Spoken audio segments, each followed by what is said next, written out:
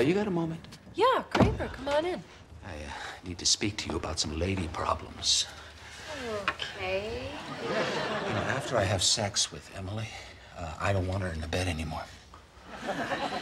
Yeah, because she's throwing off my whole sleep. She's got the Jimmy legs. Jimmy legs? Jimmy leg. So, well, maybe I should just be honest with her, huh? Tell her after sex you just want her out of there? Well, I'd say it nicely. I don't think so. Well, you know, I really like this girl, and I think that if I could just work out this one thing... I gotta be honest with you, Kramer. You might be more than just a couple of tweaks away from a healthy relationship. Well, you're not exactly zeroing in yourself, lady. All right, get out. Get out! So let me get this straight. You enjoy the lovemaking. Shh. Well, do you? Oh, yeah, like strawberry pie. Okay, but you have a problem sharing a bed with me. I know it's not what the ladies like, but without some solid sack time, I'm a zombie. I don't know. Oh, come on, man. Meet me halfway. You're not easy, Kramer. I know. That was all right. Yeah. Well, I'll see you.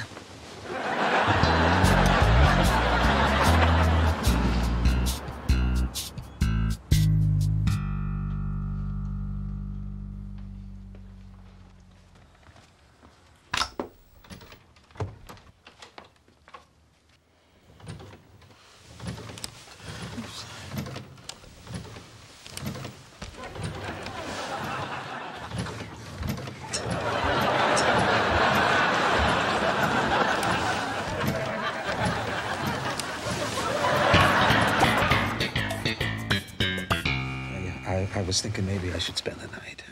Oh, that's sweet, but actually, I think I'd prefer it if you left. What? You were completely right. I sleep so much better when I'm alone. And you scream in your sleep. I do? There was a man, he was trying to get into my apartment last night. He was jiggling the doorknob for 25 minutes. Come on, it was probably the wind. No. He was a fearless cat burglar.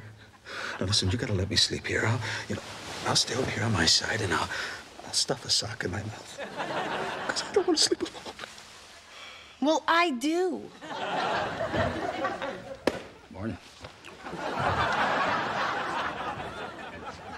Oh, boy. What the hell is going on here? I had some trouble at my place, so I need a little company at night to sleep. George, your mother and I and Kramer have been talking. Oh, God. Hey, Frank. Well, you got two beds in here. That's right. That's me on the left. So you sleep in separate beds? 30 years ago, we came to an agreement. It was the only way I could get some rest. Really? Stell's got the Jimmy arms. You can get that in your arms? Like you wouldn't believe. Cosmo, are you sure you're going to be all right here alone? Oh, yeah. I got Emily coming over tonight. You letting him have a woman over? He's not family. It's different psychologically. I don't know why I let you talk me into that corned beef at Schnitzer's. No one held a gun to your head. Yeah. Don't forget, we're eating dinner at the Finerman's tomorrow night. No, why do I have to go? They're your friends. You like them. I've had it with them. Then we won't go. Okay. What time? 8:30. That was all right.